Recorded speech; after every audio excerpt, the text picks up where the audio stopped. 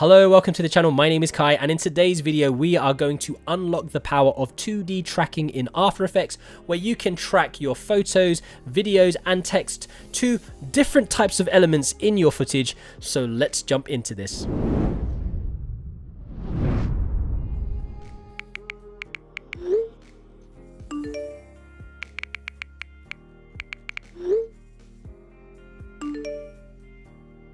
So as you can see, I'm getting in trouble again for being late. True story. And today we're going to show you how you can create a similar effect in After Effects by tracking something onto your mobile phone. So let's jump into After Effects. So here we are right now inside of After Effects, and the very first thing that I want to do is drop my footage into After Effects. If I go to my footage, you can see I've got my Kai is late again text, and I am going to drop that into my project panel, and then I'm going to drag my footage and create a new composition. And as you can see, if I scroll from side to side, you will notice that there is a parallaxing movement, and that is because I filmed this shot on the Zeppelin Micro 2 slider, and I've got a little behind the scenes shot here of me getting ready to take the shot. And I do apologize for the mess in the studio. It is generally quite messy like this, unfortunately.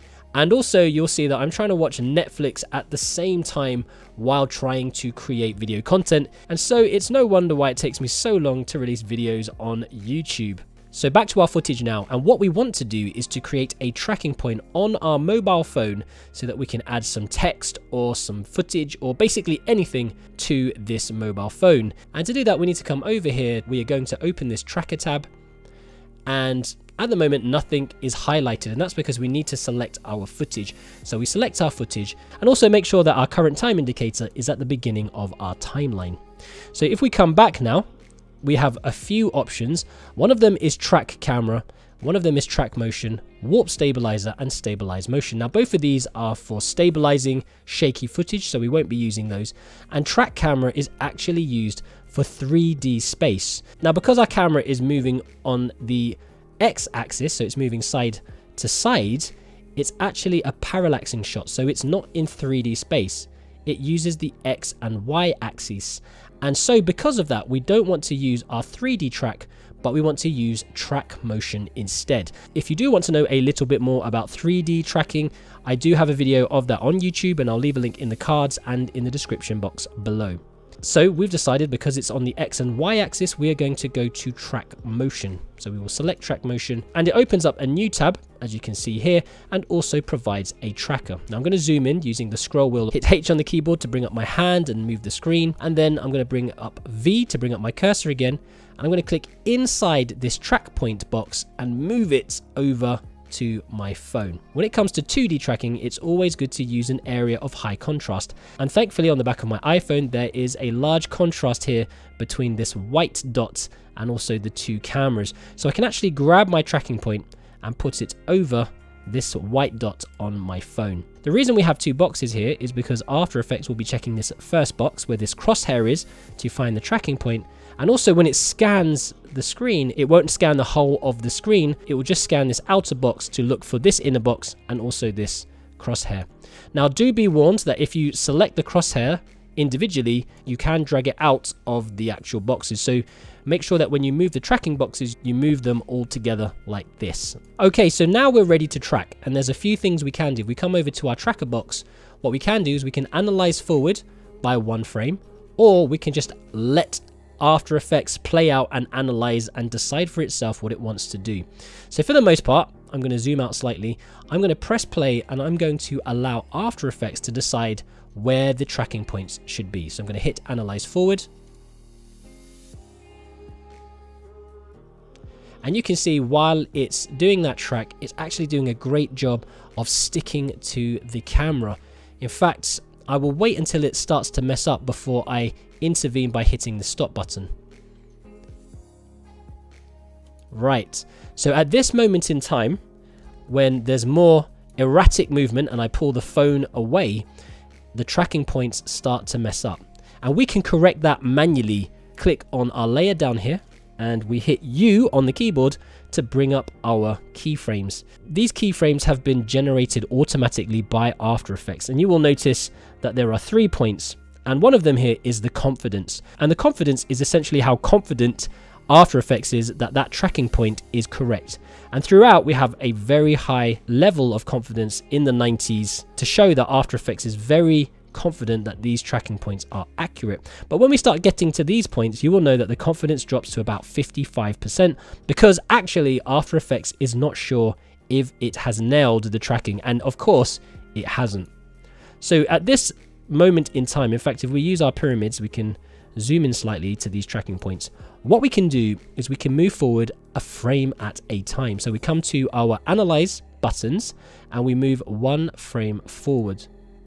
And again, and again, and we can see that After Effects is starting to mess up slightly. It's going to about 68%, and we can actually manually move these tracking points, and After Effects will update that tracking information for that particular frame. Again, we can move forward using the Analyze Forward tool. We can move forward again, and again it's not quite right, so we'll move that manually, and we can proceed to do this all the way to the end of the footage. So what I'll do at this junction is I'll just quickly go one frame ahead and correct where those tracking points should be. So that's roughly my track, and as you can see, it's not very accurate. I'm just guessing a lot of the time where I think the tracking point should be, and in fact it ends there and I can't move anymore because the phone has disappeared off the screen. But for the most part, these tracking points here all look fairly accurate, and that's because there's not as much dramatic movement in our shot. So now we have our tracking points and we've done a relatively good job of tracking that data. What we want to do now is add in a null object. So I'll go to Layer, New, Null Objects, and here is my null object. If you don't know what a null object is, it's used to store data and to control things, and in this instance we're going to use it to store this tracking information to help us later on add things to our tracking point. Before that though, we need to add this tracking data to our null object. How can we do that? Well, we have to come back over to our tracker, and this time we're going to select Edit Target. So here it says Apply Motion to, and we want it to attach that tracking data to null1. So we're going to hit OK. Nothing has happened. We still need to apply it to the X and Y axis, and we can do that by going to Apply, and it will ask us what dimensions we want to use, and we want to use X and Y, and we hit OK. So now we're brought back to the main composition, and we can see our null object here. It is tracked very nicely to this little section here on the back of our phone. In fact, at this point in time, we can now add some text and have that tracked to our phone. So if I go to the text tool and I write something like, hey, that's really large, so I'm going to hit S on my keyboard to bring up the scale this down, and I'm going to pop this near my phone. But when I move forward, nothing seems to happen, and that's because it's not yet attached to the null, which has the tracking data. In order to do that, we need to pick whip or parent the hey text to our null, and we can do that as simply as grabbing this whip over here and attaching it to the null. Once that happens, the hey becomes a child layer and the null is the parent layer. So watch this. Now, if we scrub through time, the hey is actually attached to our phone. If you don't see this parent and link, you might need to add it into this menu. So right click, go to columns, and make sure parent and link is selected. Alternatively, you don't need to physically whip or pick that whip. You can also go to this drop down menu and select null1 from there to make the hey or text object a child of the tracking data in the null. Now I actually have a text message template that I've imported here, and if I click on that, you can see that it creates a text message effect, and what I want to do is add this into my footage so that it looks like I'm getting in trouble for being late again. I can do this by going back into my comp. I'm just going to hide my hey layer, and I'm going to drag my text message template into my composition. And you will see that it starts to drag out over time, and I've timed this already. What I want to do first and foremost is I want to make this a 3D layer.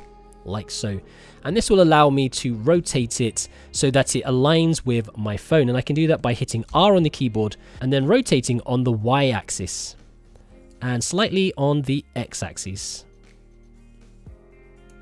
So now if I move this next to my phone, like so, and I go back to the beginning, I can start to line this up with my phone, and then all I need to do again is take the pick whip, parent it to the null, and now that composition is tracked to my phone, and it looks like I'm sending and receiving text messages. Now, if you actually want this text message After Effects template, let me know. I'll drop a link to it in the description box of this video.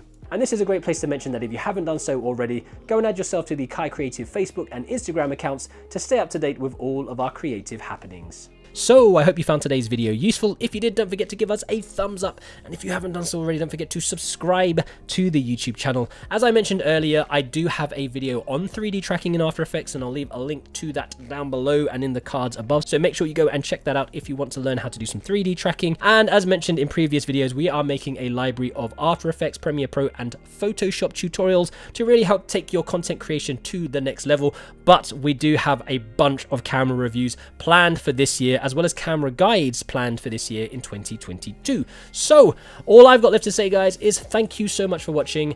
Don't forget to stay creative, stay safe, imagine, implement, and inspire, and I will catch you next time on KaiCreative.